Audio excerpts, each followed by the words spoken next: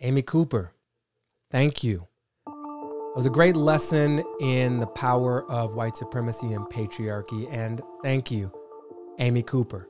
She, in response to being told by Christian Cooper, the man videotaping, that her dogs need to be on a leash, which is true, resisting that call to obey the rules, she instead invokes a higher authority, the powers of white supremacy and patriarchy, to rush to her defense and to possibly his demise.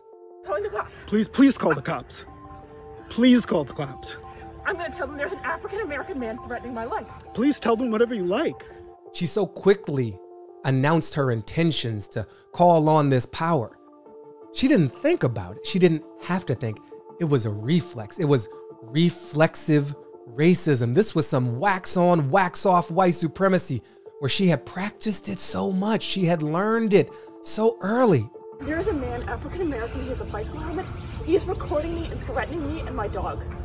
She was not being threatened with any form of violence. She was being accused rightfully of breaking a rule and asked repeatedly to abide by that rule. She interprets that as a threat. She's not happy that a black person telling her what the rules are and telling her how she needs to live her life.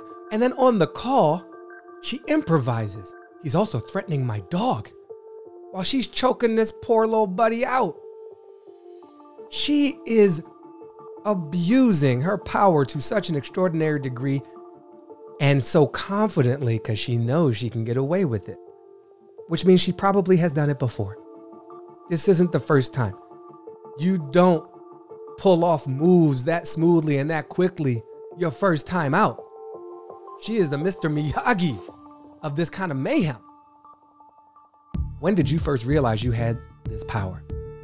Why was it your first response to threaten, to call the cops, tell them an African-American was threatening your life? Those are all trigger words for police violence, and you knew them without having to think. Where did you first see that behavior exhibited? When did you first learn that it was okay to do that? When was the last time you abused the power you have in such a way? We start to crack open those questions. We start to get white people to deal with whiteness and the power it confers upon them.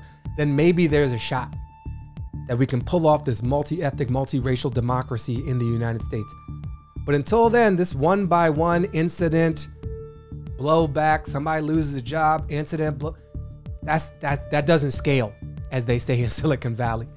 White people talking to white people, that y'all can talk to each other, and we need you to do that. You need you to do that. Now, briefly, to my bird watching brother, respect to you. We should probably come up with an NAACP Image Award, like a Medal of Honor for courage under fire and race relations. You stood your ground in a non-threatening, moral way.